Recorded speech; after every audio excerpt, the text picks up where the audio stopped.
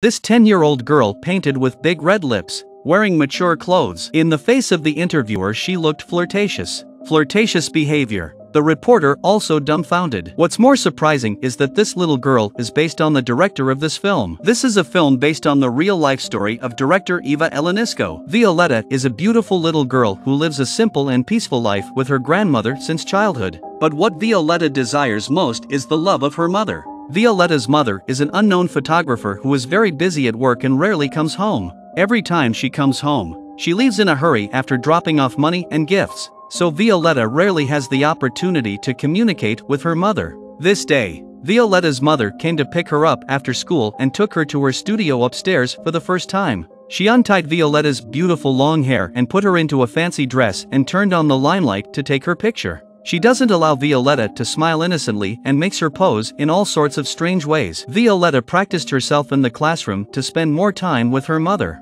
The photos were so well received that her mother was so happy to pick her up from school, change her into a princess dress in front of a large crowd, and take her straight to a friend's house amidst the jeers of her classmates. The friend looked at the girl's picture and marveled at her mother's remarkable talent. Her mother began to intensify her efforts, and the costumes she prepared for Violetta became more and more revealing, even asking her to take pictures with scary statues. Violetta was scared, but she was more afraid of her mother's anger, so she did what she said. Violetta's photos are introduced to the industry and the owner plans to fund an exhibition for her mother. But the current photos are not enough. The mother has a goal and starts to make even more excessive demands. Not only did she dress her in revealing clothes, but the scale of her posing requirements also increased. For the first time, Violetta showed resistance, but she did not dare to refuse because she loved her mother. Gradually, Violetta's usual behavior became less childlike. She would take the initiative to fix her own makeup and move her body to the music.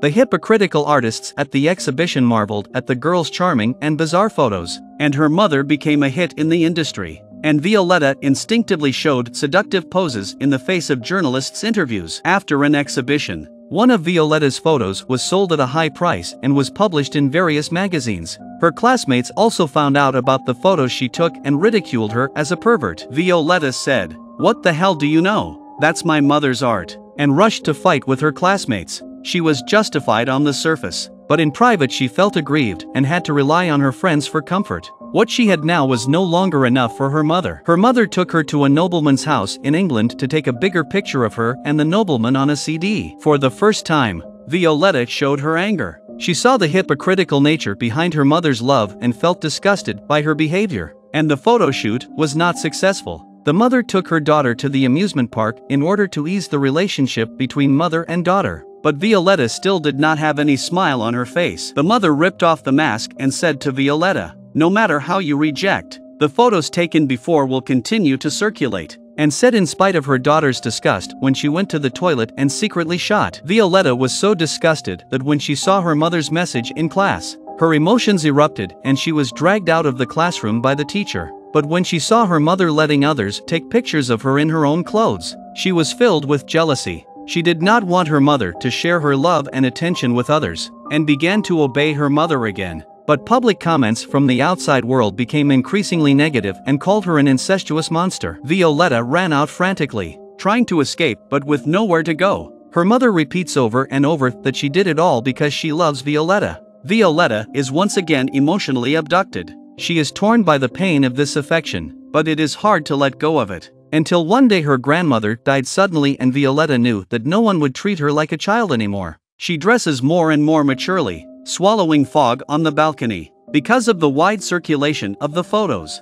her mother was also targeted by the public prosecutor's office. When the social worker comes to visit her home, she puts on cartoon clothes to make herself look like a good mother. But Violetta wouldn't let this opportunity go unnoticed. She dressed maturely and took the social worker upstairs to check out. With a messy room and a table full of food scraps, no one would think this was a normal family. Violetta offered to take care of her mother to tide her over the difficult time together. But the mother is still a thief. She sells the remaining negatives at a high price. This time, Violetta is really disappointed with her mother. But her mother still came to her room in the middle of the night and asked her if she could continue to take pictures in the future. Violetta broke down and went crazy. She ran to the balcony and pretended to jump off the building. But in fact, she spent the night in a cardboard box and drew her old self. The next day she went to the social worker to ask for help to get rid of all her mother's photos. The social worker says she doesn't have the power, only the judge does. At the end of her rope, Violetta steals a passerby's bag and is sent to juvenile hall. There, she cut her long hair and put on smoky makeup. Her mother came to see her at the facility. She heard the news and jumped out of the window. Her mother chased after her and said over and over again that she loved her. But this time, Violetta didn't look back.